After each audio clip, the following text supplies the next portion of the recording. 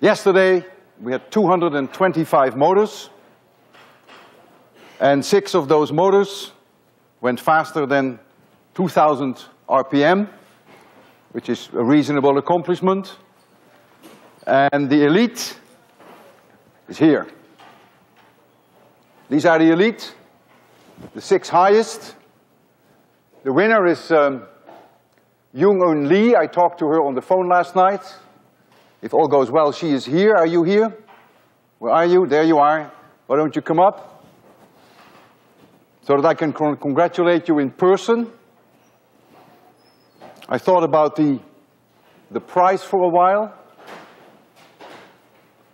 And I decided to give you something that is not particularly high-tech, but come up here, give me a European kiss, and another one. In Europe, we go 3. Okay.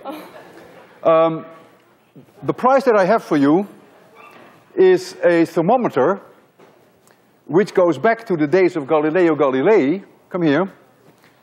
It was designed in the early part of the 17th century. It doesn't require any knowledge of 802 to explain how it works. If anything, you need 801. It's not a digital thermometer, but it's accurate to about 1 degree centigrade. And if you come here, you can tell, you look at these floaters, and the highest floater indicates the temperature. It's now 72 degrees here. Oh, okay. And I suggest that you brush up on your knowledge of 801, so that perhaps next week you can explain to me how it works. And, of course, tell your grandchildren about it. You may want to leave it here, it's very fragile. There's also some package material here, so that you can take it home without breaking it. So, congratulations once more. And, of course, terrific. And you will join us for dinner on the 13th of April with the other 5 winners. Thank you very much. There are 2 other people who are very special, who I want to mention. And one is a person who is not enrolled in 802, but he did extremely well, and he was very generous. He was not competing. His name is Daniel Wendell. His motor went 4,900 RPM. And then there was Tim Lowe. Is Tim Lowe in the audience? I hope he's going to be there at 11 o'clock.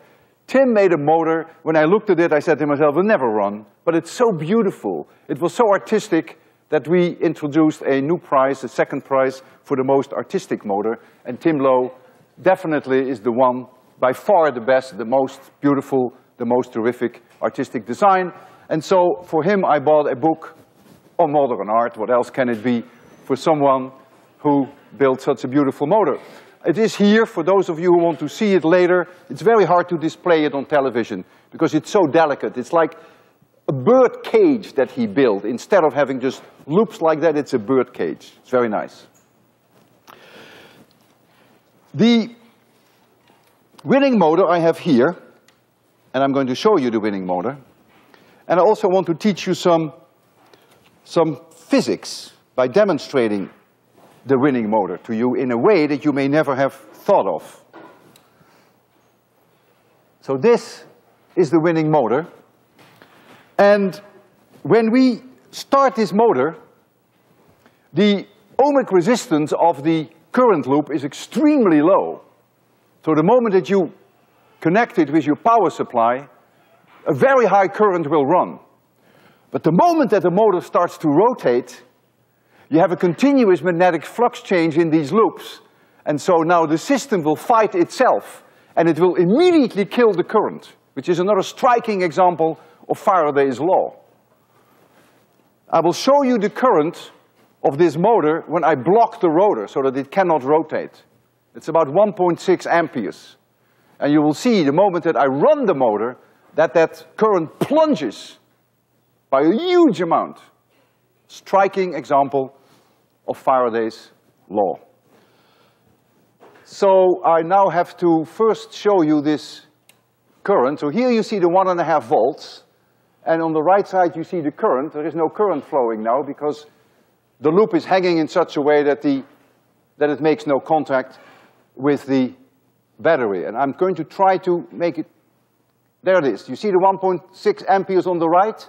The current is so high that due to the internal resistance of the power supply, the voltage also plunges. But you saw the 1.6, right? Now I'm going to run the motor. See, the motor is running now. And now look at the current. Current now, 40 milliamperes, 30 milliamperes, 50 milliamperes. It's 40 times lower than when I blocked the rotor. And so this is one of the reasons why when you have a motor, whichever motor it is, it could be just a drill, you try not to block it all of a sudden, because an enormous current will run, and it can actually damage the motors. So you see here how the current goes down by a factor of 40 between running and not running. All right.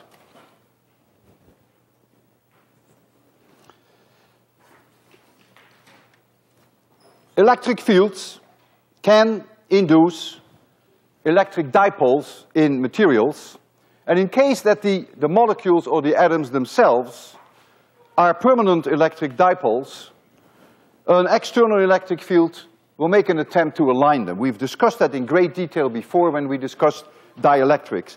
And the degree of success depends entirely on how strong the external electric field is and on the temperature. If the temperature is low, you have very little thermal agitation, then it is easier to align those dipoles. We have a similar situation with magnetic fields. If I have an external magnetic field, this can induce in material magnetic dipoles. And it induces magnetic dipoles at the atomic scale. Now, in case that the atoms or the molecules themselves have a permanent magnetic dipole moment, then this external field will make an attempt to align these dipoles, and the degree of success depends on the strength of the external field, and again, on the temperature. The lower the temperature, the easier it is to align them. So the material modifies the external field. This external field, today I will often call it the vacuum field. So when you bring material into a vacuum field, the field changes. The field inside is different from the external field, from the vacuum field. I first want to remind you of our definition of a magnetic dipole moment. It's actually very simple how it is defined. If I have a current, a loop, it could be a rectangle, it doesn't have to be a circle, and if the current is running in this direction, seen from below clockwise, and if this area is A, then the magnetic dipole moment is simply the current times the area A, but we define A according to the vector A, according to the right-hand corkscrew rule. If I come from below clockwise, then the vector A is perpendicular to the surface and is then pointing upwards. And so the magnetic dipole moment, for which we normally write mu, is then also pointing upwards. And so this is a vector A, which is this normal according to the right-hand corkscrew. And if I have n of these loops, then the magnetic dipole moment will be n times larger. Then they will support each other if they're all in the same direction. I first want to discuss with you Dia-Magnetism. Dia-Magnetism.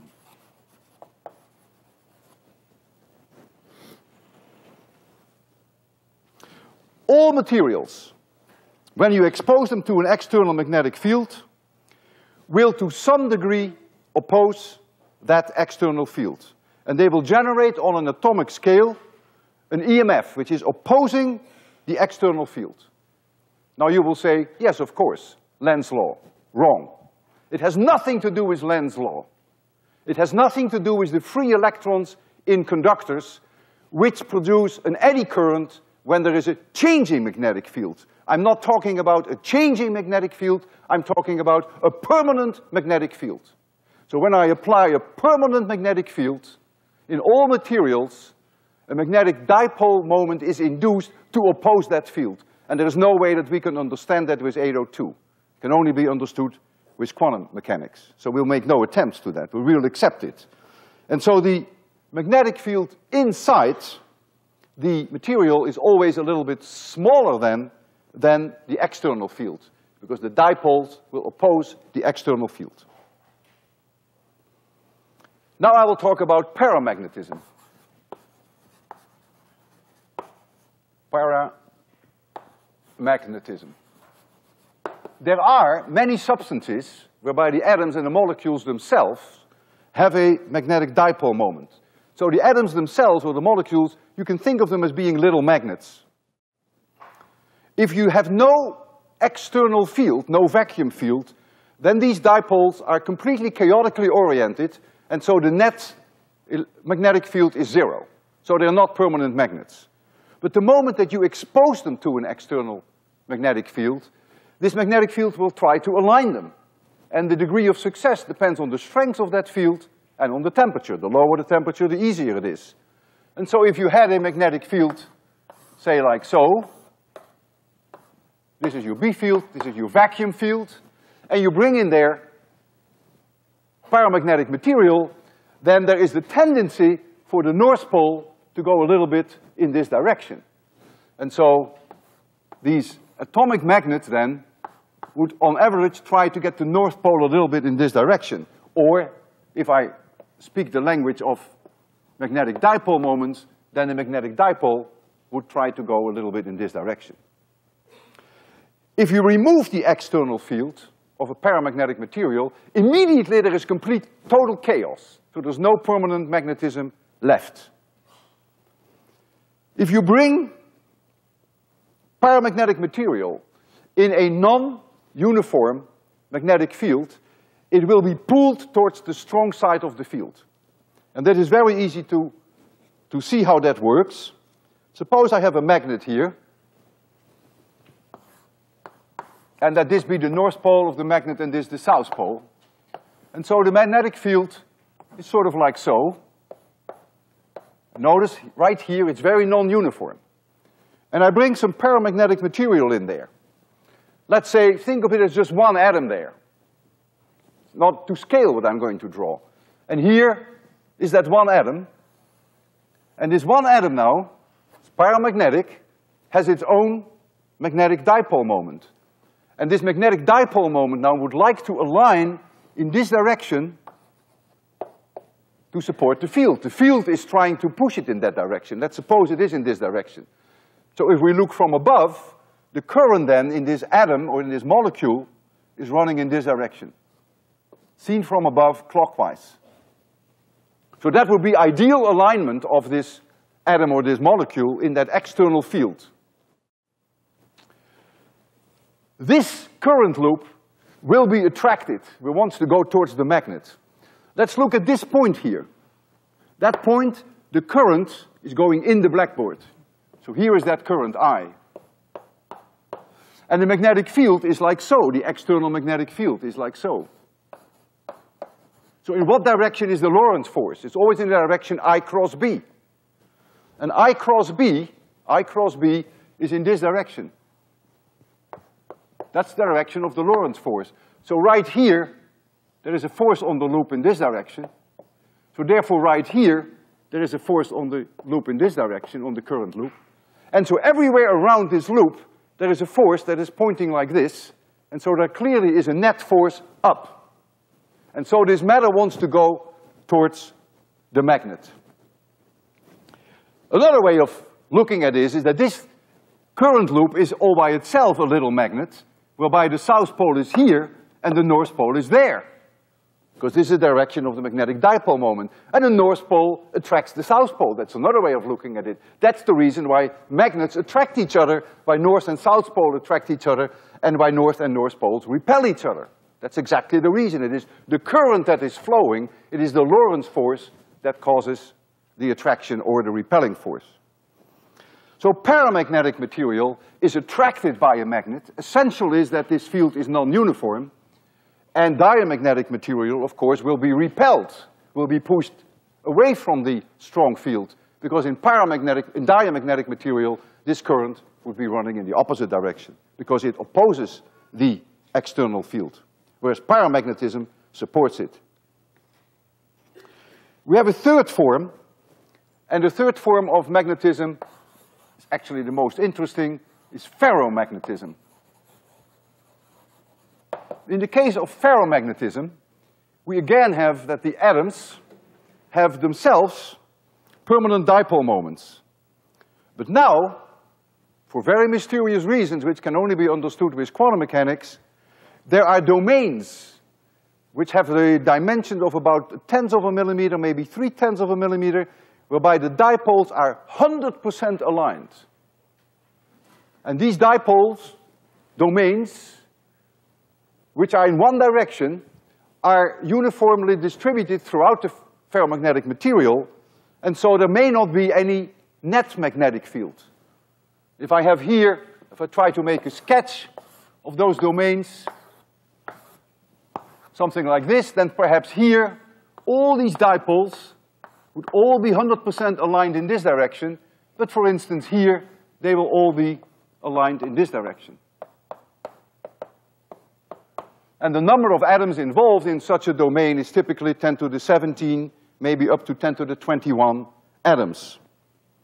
So if now I apply an external field, these domains will be forced to go in the direction of the magnetic field, and of course the degree of success depends on the strength of the external field, the strength of the vacuum field, and on the temperature. The lower the temperature, the better it is, because then there is less thermal agitation, which of course adds a certain randomness to the whole process. So when I apply an external field, these domains as a whole can flip. Inside ferromagnetic material, the magnetic field can be thousands of times stronger than it is in the vacuum field. And we will see some examples of that today. If you remove the external field, in the case of paramagnetism, you have again complete chaos of the dipoles. But that's not necessarily the case with ferromagnetism. Some of those domains may stay aligned in the direction that the external field was forcing them. If you very carefully remove that external field, undoubtedly some domains will flip back because of the temperature. There is over thermal agitation. Some may remain oriented. And therefore, the material, once it has been exposed to an external magnetic field, may have become permanently magnetic. And the only way you can remove that permanent magnetism could be to bang on it with a hammer, and then of course these domains will then get very nervous and then they will randomize themselves, or you can heat them up.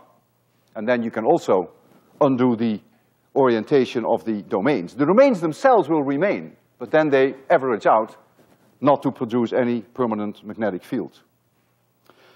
So for the same reason that paramagnetism is pulled towards the strong field in case that we have a non-uniform magnetic field, ferromagnetism, of course, will also be pulled towards the strong field. Except in the case of ferromagnetism, the forces with which ferromagnetic material is pulled towards a magnet is way larger than in case of paramagnetic material. If I take a paperclip, you can do that at home. You can hang a paperclip on the south pole of your magnet or the north pole of your magnet. You all have gotten magnets in your motor kit, so you can try that at home. Take a paperclip, hang it on the magnet. Doesn't matter on which side you hang it, because ferromagnetic material is always pulled towards the strong field. If you hang a few of those paper clips on there, and you very carefully and slowly remove them, don't hit them with a hammer yet, you may actually notice that after you remove them, that the paper clips themselves have become magnetic. And you can actually try to hang them on each other, make a little chain. But drop them on the floor a few times and that magnetism will go away. So what you have witnessed then is that some of those domains remained aligned due to your external field. With paramagnetism, there is no way that you can hang paramagnetic material under most circumstances on a magnet. There's one exception. I will show you the exception later today. And the reason is that the forces involved with paramagnetic material in general are only a few % of the weight of the material itself. So if you take a piece of aluminum and you have a magnet, aluminum will not stick to a magnet. There is a force. Aluminum will be attracted by the magnet, but the force is way smaller than the weight of the aluminum, so it won't be able to pick it up. Unlike ferromagnetic material, which you can pick up with a magnet. So what I could demonstrate to you, for one thing, I could take a bar magnet and show you that paper clips are hanging on this. I could also show you that aluminum is not hanging on this, but you won't find that very exciting. And therefore I decided on a different demonstration, whereby my goal is to show you that ferromagnetic material is pulled with huge forces towards the strong magnetic field, provided that I have a magnetic field which is non-uniform. And the way I will do that is with this piece of ferromagnetic material. And this piece of ferromagnetic material is actually quite heavy. And you're going to tell the class how heavy it is. Be very careful. What do you think? Wow, good for you. Do it again, sounds good, looks great. It's 15 kilograms. 15 kilograms of ferromagnetic material. It is not a permanent magnet. There may be a little bit of permanent magnetism left, of course, because once you have exposed it to an external field, yes, there may be some permanent magnetism left. So now I'm going to hold this. Let's first make sure that nothing happens to Galileo's thermometer. So we're going to put this here. See what the temperature is. Oh man, it's going up. I must be sweating here, 74 degrees. Yeah, 74 degrees now. Okay, so here is my magnet producing about 320 Gauss. But what counts is that the magnetic field is non-uniform here and also here. And so I'm going to turn on the magnet. I believe I have to push a button here. And the first thing I will do is now power this magnet. So this is a solenoid. I put my hand in here. My hand is paramagnetic. It's not being sucked in. Really, it isn't. I feel nothing. Force is, I can't even feel anything. But I'm not ferromagnetic, thank goodness. Now this one.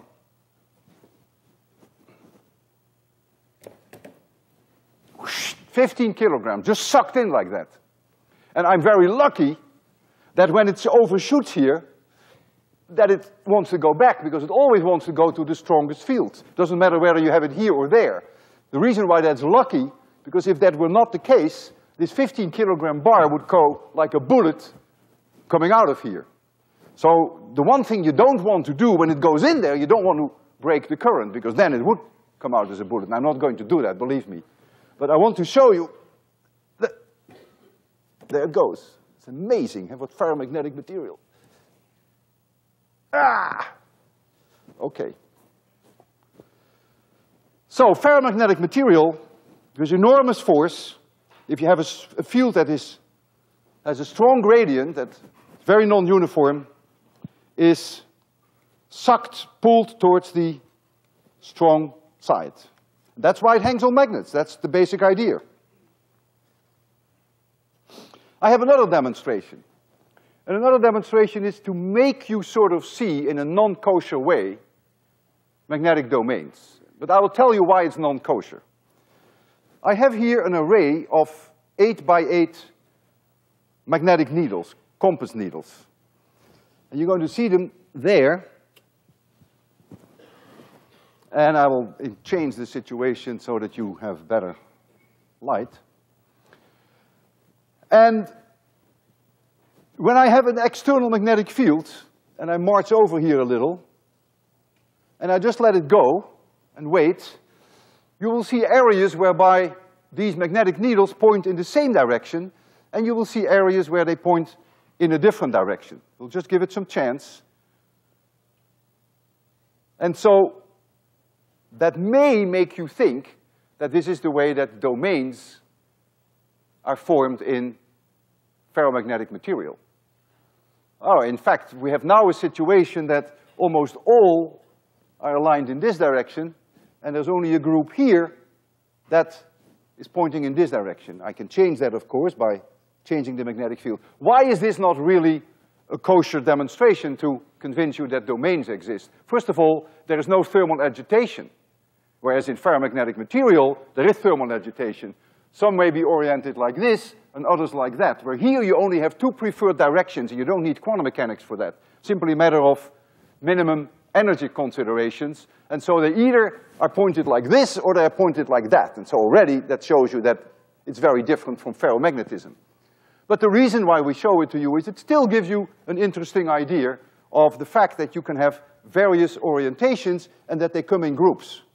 That the groups stick together and are not all in the same direction. But as I said, it is not really a good way to explain to you why there are domains in ferromagnetic material. Now you see again, you have some nicely aligned here, and others are in very different direction here.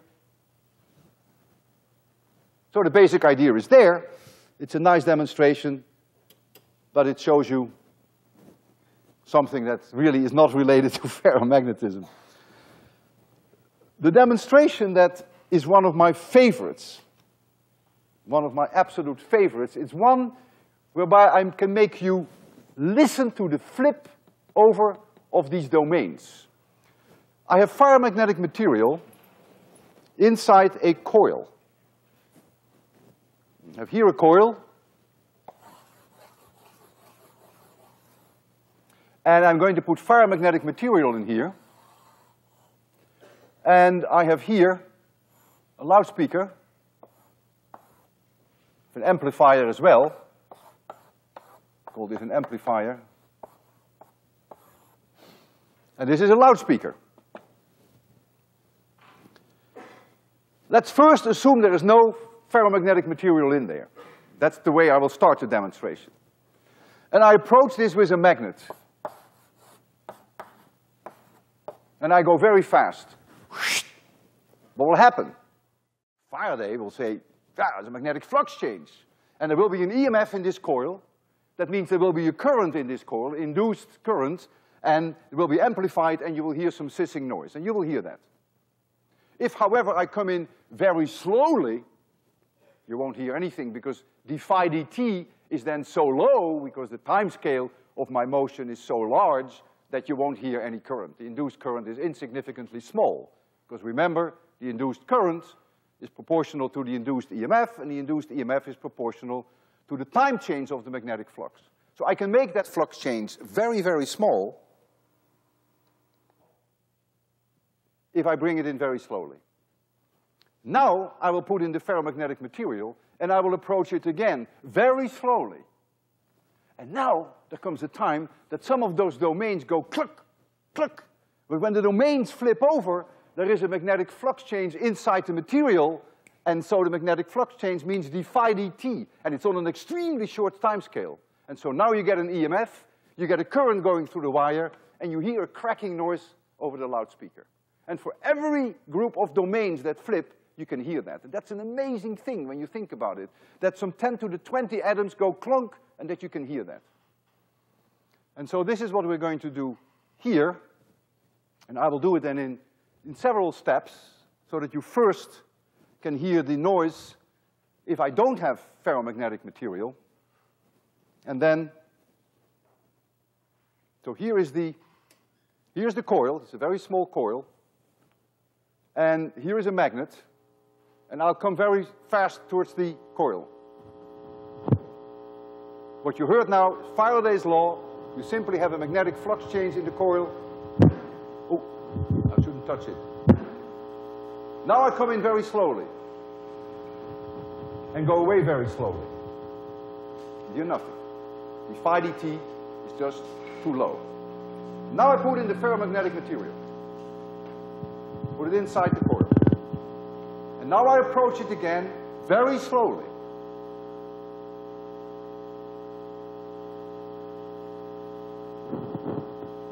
There they go.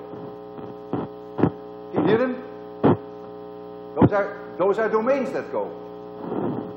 I'll come in with the other side. There goes the domains. Isn't that amazing? You hear atoms switch, groups of atoms. I'll turn it over again. Now they flip back. They don't like it, but that's their problem. It's called Barkhausen effect. I find it truly amazing that you hear groups of atoms, 10 to the 20 atoms at the time, they flip over, and when they do, there is a magnetic flux change inside the ferromagnetic material, is sensed by the coil, and you hear a current. And if I do it fast, these domains go haywire, they go nuts now. Imagine that you were a domain, and I would treat you that way. You go bloop, bloop, bloop, bloop, bloop. But the fact that you can hear it, it's absolutely amazing, isn't it? So that's actually a nice way of demonstrating that these domains exist. If you did that with paramagnetic material, you wouldn't hear that. So in all cases, whether we have diamagnetic material or paramagnetic material or ferromagnetic material, the magnetic field inside is different from what the field would be without the material. And what the field would be without the material we've called external field, I've called it vacuum field. And in many cases, but not all, next lecture I will discuss the issues of not all. In many cases, but not all cases, is the field inside the material proportional to the vacuum field. And if that is the case, then you can write down that the field inside is linearly proportional. So this is the field inside the material, regardless of whether it's diamagnetic or paramagnetic or ferromagnetic, is proportional to the vacuum field. I will write down vacuum for this. And this proportionality constant I call kappa of m. Our book calls it K of m. And it's called the relative permeability. And so now we can look at these values for the relative permeability, and we can immediately understand now the difference between diamagnetic material, paramagnetic material, and ferromagnetic material. Since in the case of diamagnetic material and paramagnetic material, the B field inside is only slightly different from the vacuum field, it is common to express kappa of m in terms of 1 plus something which we call the magnetic susceptibility, which is psi of m. Because if it is very close to 1, then it is easier to simply list psi of m. And let's look at diamagnetic material. Notice that these values for psi of m are all negative. Of course, they have to be negative, otherwise it wouldn't be diamagnetic. It means that the field inside is slightly, a hair smaller than the vacuum field, because these induced dipoles oppose the external field, remember. Has nothing to do with Lenz's law, but they oppose it nevertheless. And so you express it in terms of the magnetic susceptibility, and so you have to take 1 minus 1.7 times 10 to the minus 4 to get kappa of m, which is very close to 1. If now you go to paramagnetic materials, the minus signs become plus. Again, the numbers are small. But the fact that it is plus means that inside paramagnetic material, the magnetic field is a hair larger than the vacuum field. But now if you go to ferromagnetic material, it is really absurd to ever list the value for psi of m, because psi of m is so large that you can forget about the 1, and so psi of m is about the same as kappa of m. And so you deal there with numbers that are 100, 1,000, 10,000, and even larger than 10,000. That means that if kappa of m is 10,000, you could have a field inside ferromagnetic material that is 10,000 times larger than your vacuum field. Next lecture, I will tell you that there is a limit to as far as you can go, but for now we will leave it with this. So paramagnetic and ferromagnetic properties depend on the temperature. Diamagnetic properties do not depend on the temperature. So at very low temperatures, there is very little thermal agitation, and so you can then easier align these dipoles, and so the values for kappa of m will then be different. For ferromagnetic material, if you cool it, you expect the kappa of m going up. So you get a stronger field inside. So it's temperature dependent. If you make the material very hot, then it can lose completely its ferromagnetic properties. What happens at a certain temperature, that these domains fall apart, so the domains themselves no longer exist.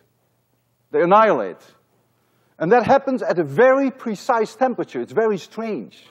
That's also something that is very difficult to understand, and you need quantum mechanics for that too.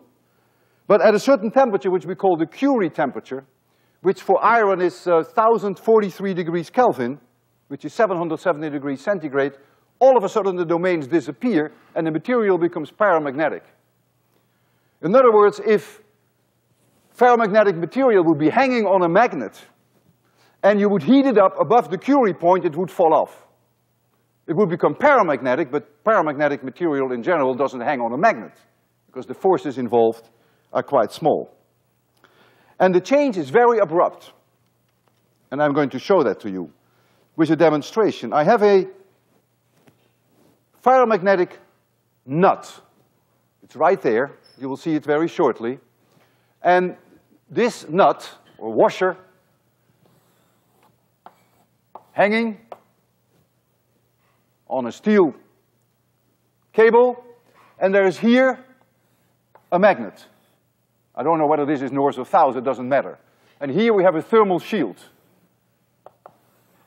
And so this washer is against the thermal shield because it's being attracted, it wants to go towards the strong magnetic field. It's ferromagnetic. So it will be sitting here. And now I'm going to heat this up above the Curie point, 770 degrees centigrade. And you will see it fall off. And when it cools again, it goes back on again. So I can make you see ferromagnetic properties disappear. And let me make sure I have the proper settings.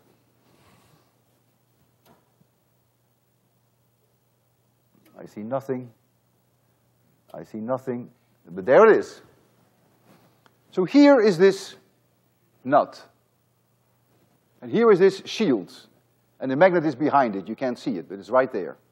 And so it goes against it, right? It goes just towards the magnetic poles. It goes into the strong magnetic field. Magnetic field is non-uniform outside the magnet, and it goes towards it. And so now I'm going to heat it.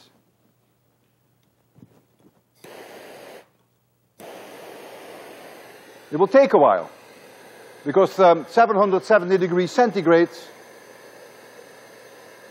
is not so easy to achieve. The three most common ferromagnetic materials are cobalt, nickel, and iron. Nickel has a Curie point of only 358 degrees centigrade.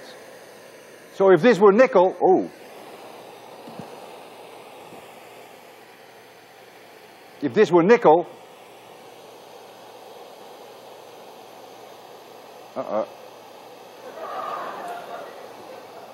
you like that, huh? I think I need a strong hand. A strong hand is coming.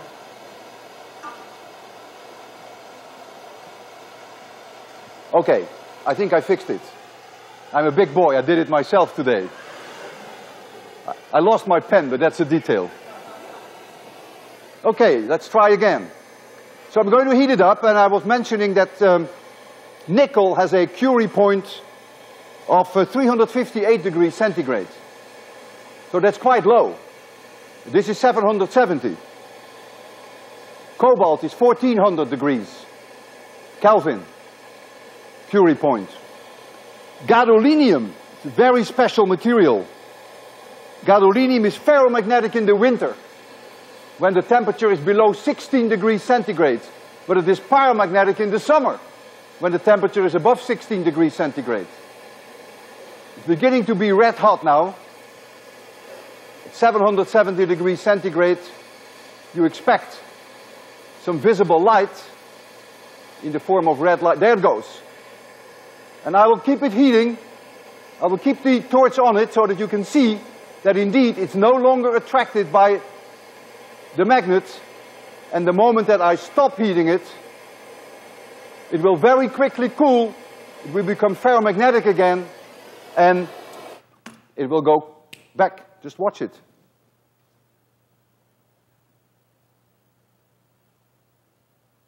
There it goes. So now it's again ferromagnetic. So the transition is extremely sharp. All right.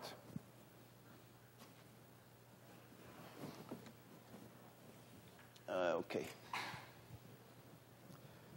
So paramagnetic materials, as I mentioned several times, in general cannot hang on a magnet. The attractive force is just not enough. To hang on a magnet, the force has to be larger than its own weight. And diamagnetic materials is, of course, completely out, because diamagnetic materials are always pushed towards the weak part of the field. It's only paramagnetic materials and ferromagnetic materials that experience a force towards the strong part of the field if the field itself is non-uniform. Now there is one very interesting exception. And I want to draw your attention to this transparency here. Look here at oxygen at 1 atmosphere. Oxygen at 1 atmosphere and 300 degrees Kelvin has a value for psi of m, which is 2 times 10 to the minus 6. But now look at liquid oxygen at 90 degrees Kelvin. That value is 1800 times larger than this value. Why is that so much higher? Well, liquid in general is about 1,000 times denser than gas at 1 atmosphere. So you have 1,000 times more dipoles per cubic meter that in principle can align. And so clearly you expect an immediate one-to-one correspondence between the density, how many dipoles you have per cubic meter, and the value for psi of m. And so you see indeed that this value is substantially larger. The reason why it is more than a factor of 1,000 higher is that the temperature is also lower. You go from 300 degrees to 90 degrees. And that gives you another factor of 2. Because when the temperature is lower, there is less thermal agitation, and so the external field can align the dipoles more easily. And so that's why you end up with a factor of 1800. Even though this value for psi of m is extraordinarily high for a paramagnetic material, notice that the field inside would only be 0.35% higher than the vacuum field. Because if psi of m is 3.5 times 10 to the minus 3, that means that the field inside is only 0.35% higher than the vacuum field. But that is enough for liquid oxygen to be attracted by a very strong magnet, provided that it also has a very non-uniform field outside the magnet. And so, the force with which liquid oxygen is pulled towards a magnet can be made larger than the weight of the liquid oxygen. And so I can make you see today that I can have liquid oxygen hanging from a magnet. And that's what we're going to do here. Make sure I have the right setting. Ah, this is it. So we're going to have some changes in the light.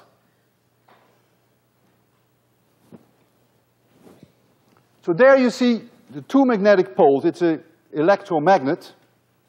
And so we can turn the magnetic field on at will. So here are the poles of the magnet. And the first thing I will do is very boring. I will throw some liquid nitrogen between the poles. Now, I don't have the value for liquid nitrogen there, but nitrogen is diamagnetic, so it's not even an issue. Diamagnetic material is pushed away from the strong field. So even though the value for psi of m will be very different for liquid nitrogen than it is for gaseous nitrogen, it doesn't matter.